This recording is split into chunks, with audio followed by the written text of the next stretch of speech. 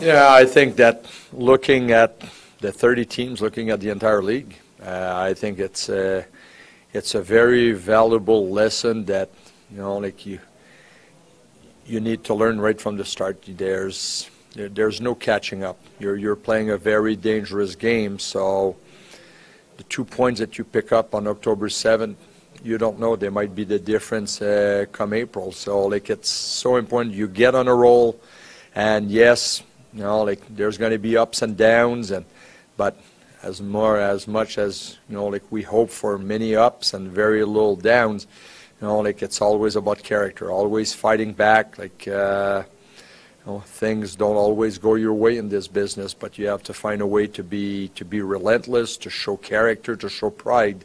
And there's no doubt in my mind that we have a lot of this in this organization. So like I'm looking forward to Wednesday night.